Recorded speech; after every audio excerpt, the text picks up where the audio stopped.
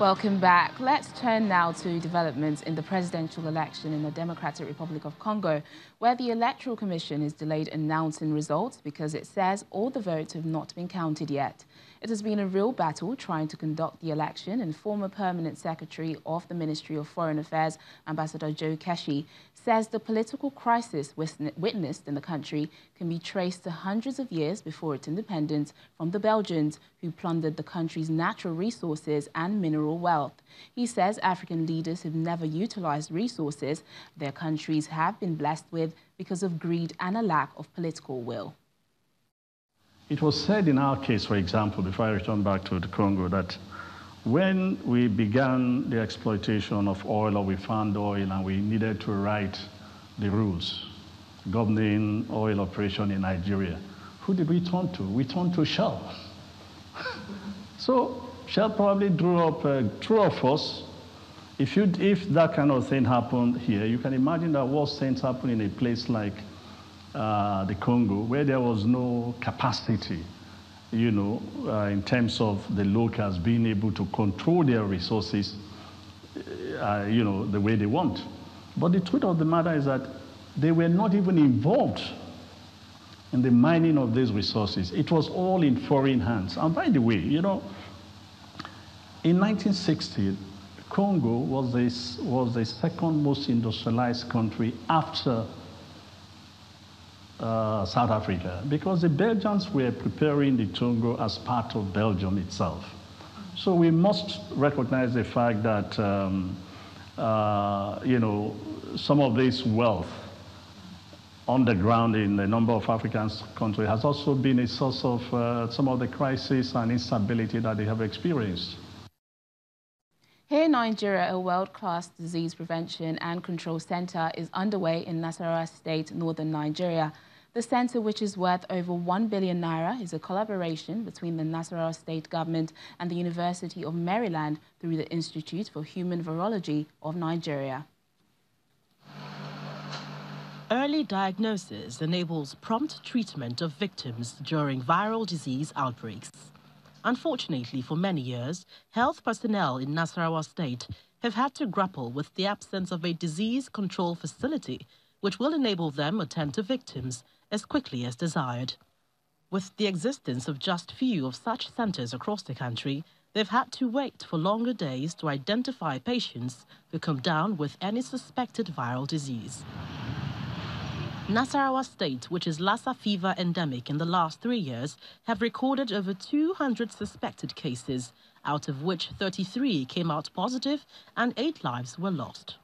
Medical investigations revealed that the lives were lost as a result of the lag time of sending samples back and forth. A lot of times you lose a lot of patients because of the certainty, the time that it will take between when the patient comes to the hospital, when you suspect he has Lassa fever, and you have to wait for the results. Although we are allowed to commence treatment before the result comes back, but you always want to know that what exactly are you dealing with.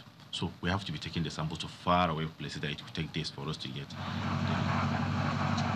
This challenge prompted the construction of a disease prevention and control center of international standard by the Nasarawa State government in partnership with the University of Maryland through the Institute for Human Virology of Nigeria. Doctors confirm that the center has 3 components sufficient to cater for all viral cases. It's going to have 3 components in it, and one is a diagnostic lab, which is going to be basically virology, especially all the viral hemorrhagic diseases like Lassa fever, yellow fever, and even Ebola. And we'll also have an isolation center where we'll be treating cases that are highly infectious like Lassa fever and other highly infectious diseases, and also have embedded in that same structure an epidemiological unit. For Governor Tanko Almakura, the facility will be beneficial to the entire country. With the support that we are getting from the Center for Disease Control, we will make this center one of its kind that could be a one-stop center that will investigate virtually all kinds of very sensitive outbreaks. The Disease Prevention and Control Center, the government say, will be furnished with the state-of-the-art equipment to become the best in West Africa.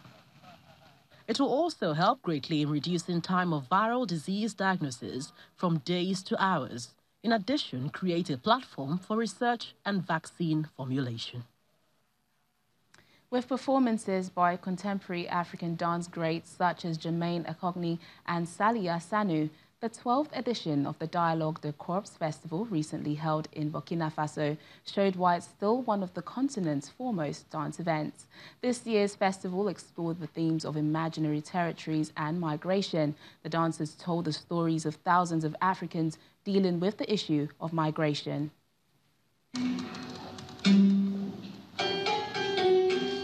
Jermaine Akogni moves across the stage, performing with power, grace and energy one would expect from a much younger performer.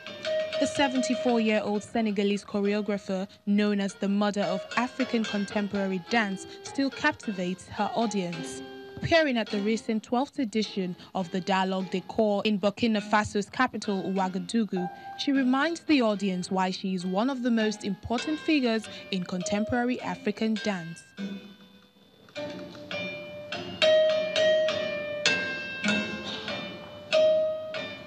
She says her signature has its root in African dance and drumming traditions, but also incorporates an urban and modern aesthetic. We were among the first ones who wanted to change traditional African dance and take it further.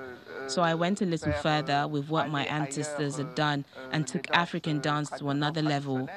Dance is linked to what's happening and must reflect the times. Dance today continues to evolve. We also have to adapt and reflect the current environment.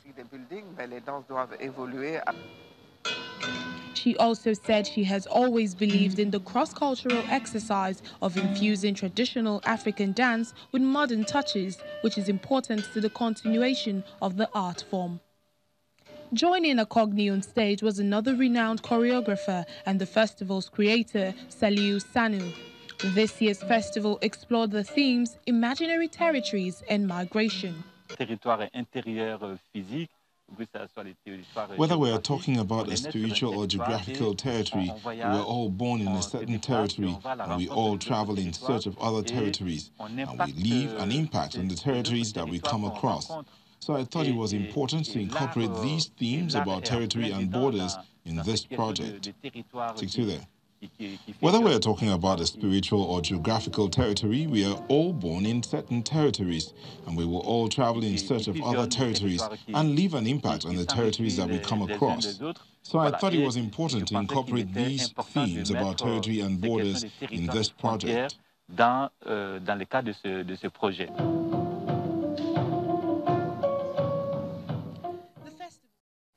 Egypt's Muslim and Christian cultures meet in Cairo today with shops around the city offering Christmas-themed lanterns ahead of Coptic Christmas, which is celebrated on January 7. Have a look.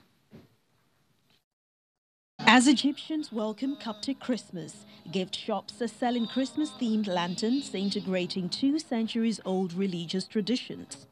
Lanterns typically flood shops and street stalls in Egypt ahead of the holy month of Ramadan, where Muslims fast from dawn to dusk. But this year marks the first time the metal or plastic mementos are used in the country for a non-Islamic celebration.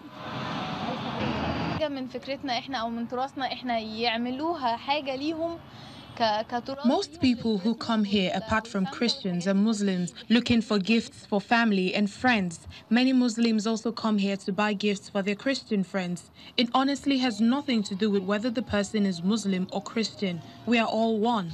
Hadir adds that this is the first year the hybrid lantern are made and offered for sale in stores. The shop is offering lanterns fitted with Santa Claus and snowmen and are painted in traditional Christmas colors.